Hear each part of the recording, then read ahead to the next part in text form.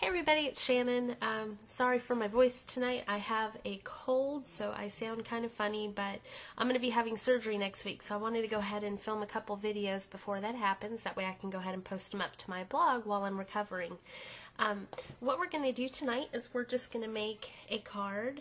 I'm going to use an owl stamp here. These are some stamps that I just got in recently. So we're going to use this little owl, little tree branch, and a phrase that says, "I'll always love you." We're going to be using some close to my heart markers and ink, some Stays-On, some Prismacolor pencils to color this in, and some ribbon from Close to My Heart. So let's go ahead and get started. Move all this out of the way. Alright, we're starting with a sheet of 8.5 by 11 cardstock. I just like to get cheap cardstock from the office section in Walmart. It's actually a 110-pound weight, but you get a really big package of it. I think it's 110 sheets for around $5, so it's a really good deal. So those are 8.5 by 11. We're just going to cut this in half. So we're going to cut it at 5.5. Okay, so one sheet of cardstock can make 2 cards. Now we're just going to go ahead and fold this in half. And I have a bone folder here that we're going to be using just to give it a nice crisp look. Let's go ahead and stamp our image. I'm using these stamps. These are unmounted stamps from Victorine Originals, and I'll have the stamp set and all the information about the supplies I used in this video right below the video. So if you look down here, you'll see it. So anyway, these are unmounted stamps. You just put them on cling foam, and then you use an acrylic block with them. Now what I'm going to actually do is use markers instead of a stamp pad, because I want the branch a different color from the leaves. So I'm just going to go ahead and use a marker and color in my image. Okay, you can also do this if you have markers but don't have a lot of different color stamp pads. This is a good way to get different colors on your projects. So I went ahead and I colored the branches. Now I'm going to use a green marker and color in the leaves. Right. Now before we stamp it, we actually have to huff on it, which just means kind of, like you're going to fog up a mirror or something. You want to do that onto the ink, because what that'll do is it'll moisten it enough that it'll let you stamp. Okay? And we're going to go ahead and stamp it.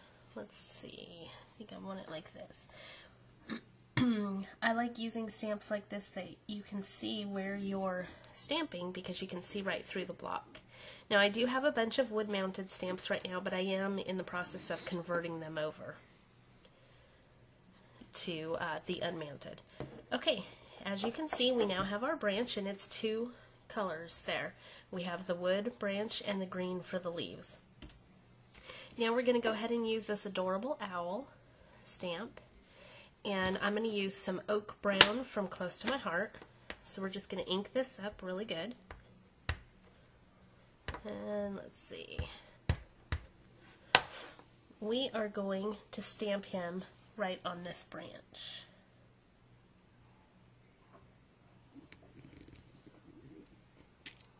Here's some Prismacolor pencils here just to color him in. There's many different ways you can color images in. You can use markers, you can use colored pencils, you can even use ink by using a sponge dauber and kind of sponging some ink onto here. I'm just going to go ahead and use these pencils real quick because I haven't used them recently. Okay, I finished coloring in the brown owl, and now I'm just using some orange to color in his beak. And he is finished. What I'm going to do is I'm going to cut a little bit off the top of here. I just had a little bit too large of a piece of paper. So I'm going to trim that down, and then I'm going to use a corner rounder. This one's by Creative Memories, and I'm just going to round the corners on this. Okay, now because I'm going to be using brown background on my card, as you can see we're going to be laying these out and use them, I don't want so much white background here. So what I'm going to do is just use my oak brown stamp pad and just a sponge, and I'm just going to add some ink on around the edge of my cardstock here. And that'll just take down on some of the harshness of the white paper.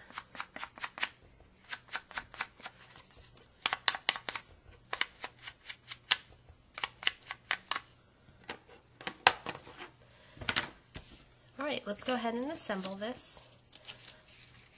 What I'm going to be doing, and I have not measured these pieces of paper, I just kind of judge. If you need to know exact measurements, go ahead and leave me a comment and I'd be glad to do that for you. I'm going to lay them in this direction, and I have a little bit of overlap here, if you can see underneath. So what I'm going to do is, using my ATG gun, I'm just going to run a real thin strip of adhesive on the top of this brown, and then I'm going to just lay it back on my card just to kind of get the placement, make sure I have the placement right, and then I'm going to determine where I want this, and I'll show you why I'm doing that in a minute. I went ahead and did that because I wanted to glue those two pieces of paper together, and the reason for that is we're going to be using some ribbon on this project, and I didn't want to tie the ribbon all the way around. You know, there's nothing wrong with putting the ribbon behind and tying it all the way around, except it does use twice as much ribbon. And if you're trying to be a little more frugal with your cards and your projects, this is a neat way to do it. What you want to do is just lay a little bit extra, a little bit longer than your project, and flip this over. You're just going to apply a little bit of adhesive to the back, and just lay your ribbon across the front, right where you want it. Bring it around the back and just stick it right to that adhesive. You didn't have to wrap ribbon around the whole project, yet you still have the look of ribbon. What I'm going to do now is go ahead and adhere this to the front of our card. I like to use a lot of adhesive when I do projects, that way I know that they're not going to fall apart. And I've really enjoyed using the ATG gun. The refills are really inexpensive, and each roll really goes a long way. Now what we're going to do is decide where we want to place our owl on the card, and I'm thinking I want to place him about here. So we're going to go ahead and stamp our phrase. Now I'm using the phrase, "I will always love you," which I just think is adorable. This owl branch and this phrase are part of a larger set of stamps that have some other really cute phrases. So be sure to check out Victorine Originals if you want to see the stamp set. It's very cute. Alright, I want to put my phrase about right here.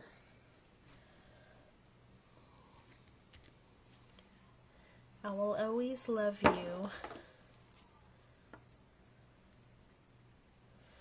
And we're going to use 2 pop dots on the back of our owl just to kind of hold it down and to pop it up and give it a little bit of dimension. I'm going to place him about right there. Now if you want, you can add a little bow right here. Let's see, do I think the card needs it, or...